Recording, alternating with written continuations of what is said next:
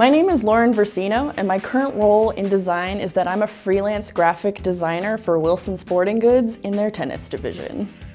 The overview of my topic is navigating a creative career within corporate America. So what that entails is pretty much learning how to collaborate with people who maybe don't understand what you do and leveraging your position to move you forward through whatever goals you have in your creative endeavors.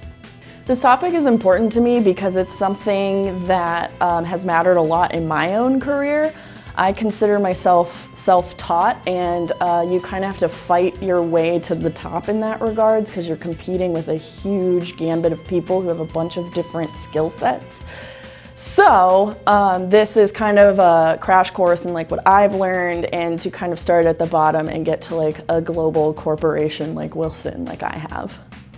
The goal I want my mentees to walk away with from my sessions are to feel more confident in a workplace that's really intimidating, and to feel empowered to kind of go for the gold, essentially. If they want to negotiate a raise, I'll teach you that. If they want to collaborate better and be less frustrated at work, I can help with that. So I want them to be really confident in whatever position they find themselves in.